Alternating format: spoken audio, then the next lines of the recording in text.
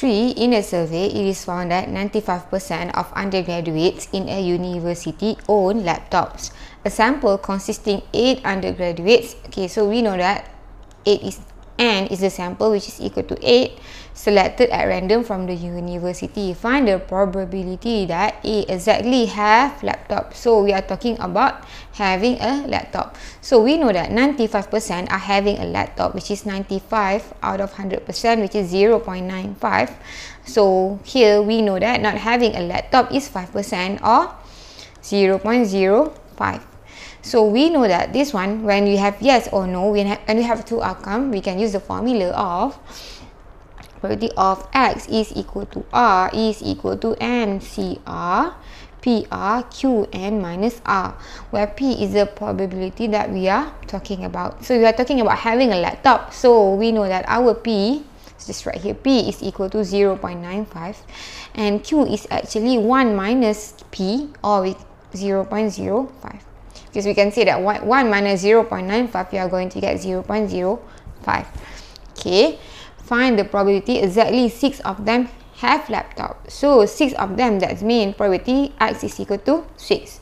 So X is about how many people having a laptop. So it is 6.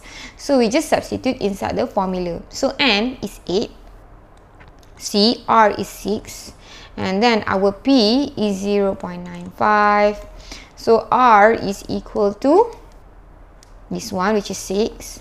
And then here we have 0.05. Then we have N minus R. So or 8 minus 6, which is 2. So here you are going to get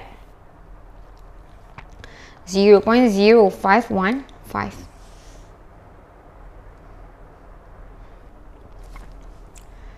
B, at most 2 or more than 7 have own laptop. So we have two probability, at most 2. So at this one is up to 2 having laptop or more than 7. So the probability is either at most 2 means X is smaller than 2, because at most is 2, up to 2, or more than 7, because it is mentioned that or, so just plus. So more than 7, X is larger than 7. So what probability do we have here?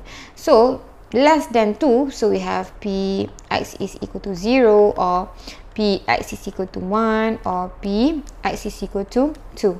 Okay, and larger than 7, so we know that we have 8 here. So we cannot take 7 because larger than 7. So plus P X is equal to 8. Why we use plus? Because plus is equal to or. So here we have 0, 1, 2, 3, 4. 4 probability that we need to calculate from the formula. So this is so for this one, X is equal to 0. So I just write it from here. So I afraid because we don't have enough space. So N is equal to 8. So this one is 8C0 because X is equal to 0. And then P is 0.95 power of 0. This one. And then we have 0.05. 8 minus 0 is 8. Okay, this one is done. Then the second one plus this one is 8. X is equal to 1, right? So 8C1, 0.95 power of 1. So we see this one and this one, the power is the same, 0.05. 8 minus 1 is 7. Right, done. And then the third one, 8C2, because we have 2 here. 8 is constant because a sample of 8 undergraduates. So this one 2, and then we have 0.95 power of 2. We have 0.05 power of 8 minus 2 is 6. Okay. Okay, we are done with this one. And the last one, so here 8C8.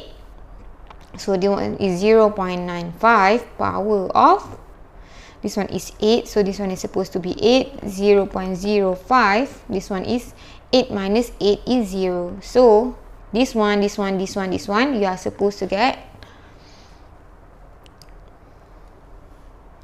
0.6634.